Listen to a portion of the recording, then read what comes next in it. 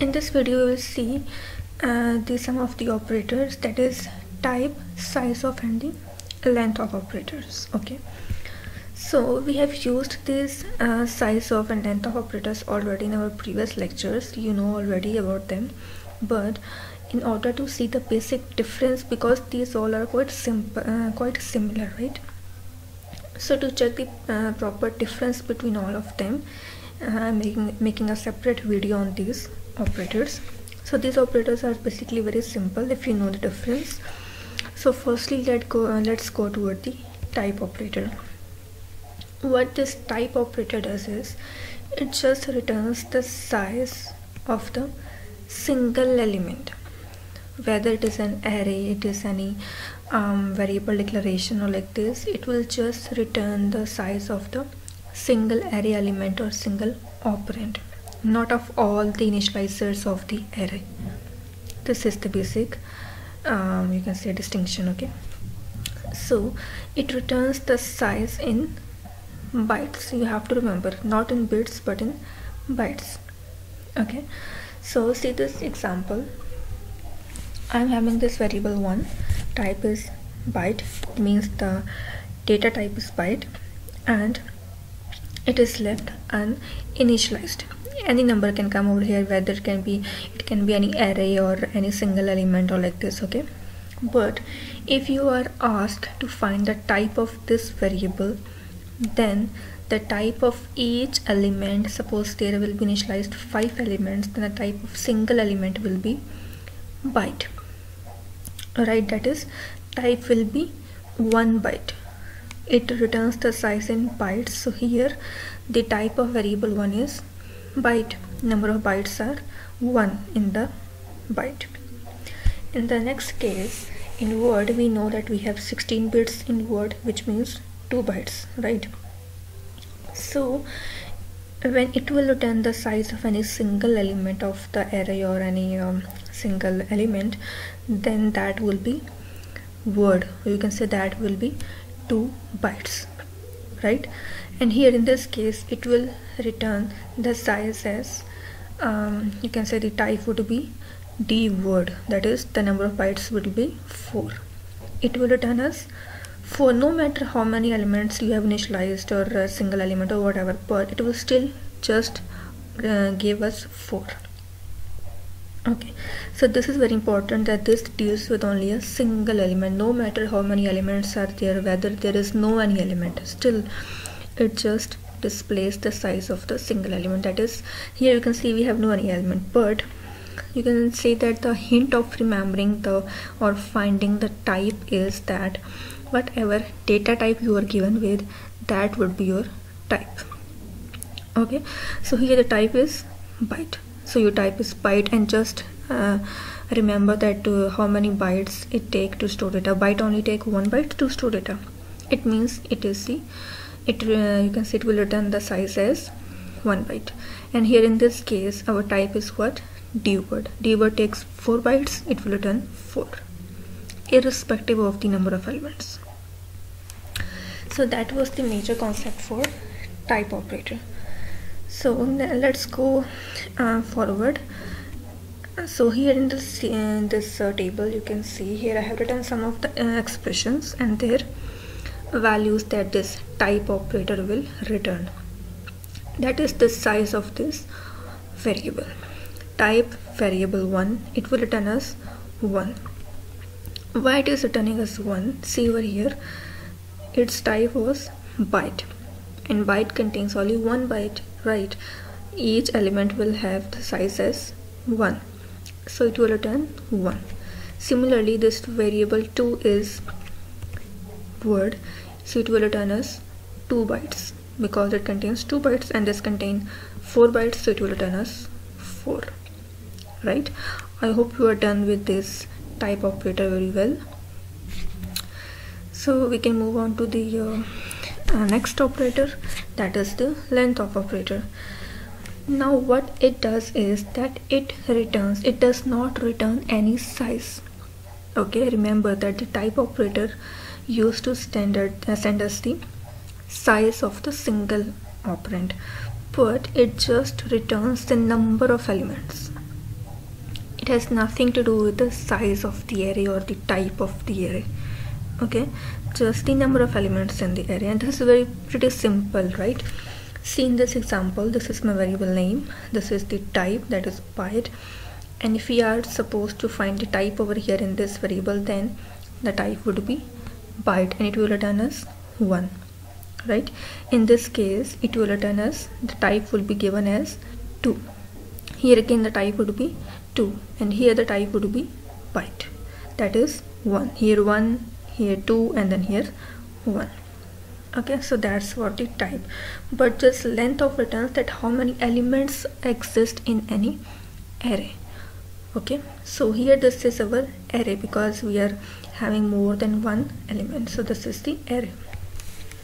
So here the number of elements are how many? 1, 2, and 3. It means here the length of operator is going to return me 3, right? In the next example, in next array, here this is the DUP operator. We have seen this operator already in 2-3 videos, so you have to know that first before coming over here. So what this DUP operator is doing here, this question mark means that here there will come some initializers. Okay, it is uninitialized array, and this 30 indicates the size of the array, right? It means that here they will come almost, you can say 30 elements. Okay, and this comma 0 0 means that these 2 elements are extra. These are also the initializers, okay, of this array. These 2 are the elements of this array, but here these 2 elements are unknown, but these elements are unknown, but these 2 elements are known. In order to know about DUP operator properly, you can watch the DUP operators video. So in the next case, this is also a DUP array. This is the size of array.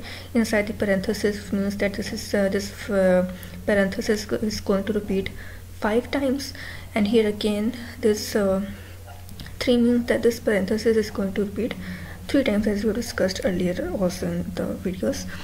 So, and in the next case, string byte, this is our you can say integer string, so it will also return us the number of elements in this array. But remember that string arrays, or you can say the character arrays, return us one size extra. That is, here you know that the size of your array is 8, right? But it will return us 9. Okay, so you have to explicitly yourself, you have to subtract 1 from the size to get the original number of elements. Okay, so let's see it from the table as well. Length of byte 1, if you write over like this, that is this byte 1, it will return us 3. Number of elements are 3. In this DUP array, this array 1, it will return us what? It will return us this 30 plus these 2 elements are extra. It means that here we have how many elements? 30 elements. So 30 multiplied by here how many elements exist. It means this 30 indicates that here we can have 30 elements. Okay, so 30 plus 2, right? So here the size is 30 plus 2, that is 32. Here in this case we are using the nested DUP, which means DUP another DUP. Okay, so in this case this 5 indicates, the size indicates that this parenthesis is going to repeat 5 times. Like here this 30 indicates that whatever is here is going to repeat 30 times, so there can be 30 elements, right? So again over in this DUP, this 3 indicates that there can be 3 elements. So if there can be 3 elements over here in this DUP, there can be 3 elements, and in this whole DUP there can be 5 elements. And since this is nested, it means we can have 5 cross 3 elements. If you are finding it very difficult, then please watch that video first. Okay, so here we are having 5 into 3 elements in the array. So here, as I have told earlier, it will return us 9, here 9, so you have to explicitly subtract 1. So note that the same thing as we've seen, that LENGTHOF returns one size extra, so we have to subtract 1. Okay, and when the nested DOP operator comes, then it returns the products of the two counters, and this is, we have seen that it is returning us the product of this 5 and this first size, that is 5, and the another size, that is 3, 5 cross 3. Okay, so next and lastly we have the SIZEOF operator. Before coming to this operator, you need to know very well about the type and the LENGTHOF operator. If you know about that, then you can simply calculate the size of operator or size of value. So in very simple terms, if I tell you, then it is the product of type and the length of values, product of these two values. See in this example to understand. This is my name of the array, this is the type, that is word, this is the size, that is 32 cross 1. Here we have a single element, one element, that is 0, so 32 cross 1. And I am moving this size of int array EAX. What this size of will give us, see over here, since size of is the product of type and length of. So firstly we have to find these two things. As I have told, the type is what, you can simply guess the type from this, that here this type is word, which means it will return us 2 bytes, right? So the type is 2 bytes. Number of elements, how many number of elements we have? Size is 32, right? So it means we have 32 elements in our array. The 0 is being initialized 32 times. Okay, so we have 32 elements. So size of operator will give us what? 32 cross 2, that is 64 bytes. Okay, so finding the size of operator is very simple. You just need to know about these two operators first. So that's it for this video. Thank you.